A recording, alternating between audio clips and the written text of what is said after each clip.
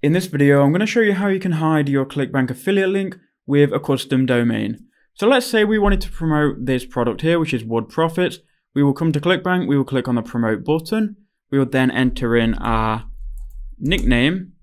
We can create the hop link, and then Clickbank will give us an affiliate link which we can use to promote it with. Now this Clickbank link is long, it's pretty ugly, and it's got clickbank.net. So what we're going to do is we're going to essentially hide it with a custom domain. So I'm going to leave this open, and I'm going to go ahead and go over to Namecheap. Now Namecheap is a domain registration company, and it allows you to buy custom domains. You can use Namecheap, you can use GoDaddy, you can use any Namecheap or any domain registration company. You would just go ahead and simply type in your domain. So for the example, I'll just type in Wood Profits.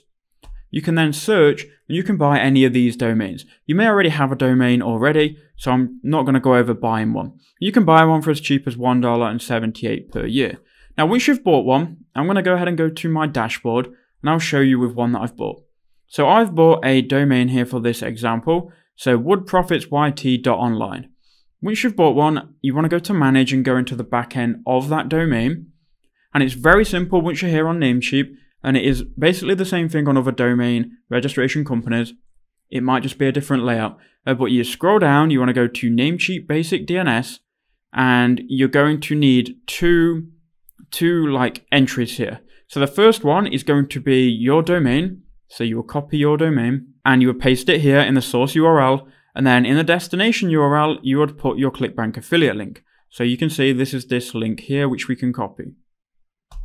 Also, in another entry, you want to put your domain name, and at the start of it, you want to enter www. So you've got, for me, I've got woodsprofitYT.online, which goes to the Clickbank link, and I've got www.woodsprofitYT.online, which goes also to the Clickbank link. So then you've covered yourself for both www.yourdomain and just your domain. Now, when I go ahead and open a new tab, so we'll go to incognito, I'll type in www.woodprofitsyt.online. It should redirect to the Clickbank landing page, and here it is. This may take 10 to 15 minutes, but bear with it and be patient, but that's how you do it.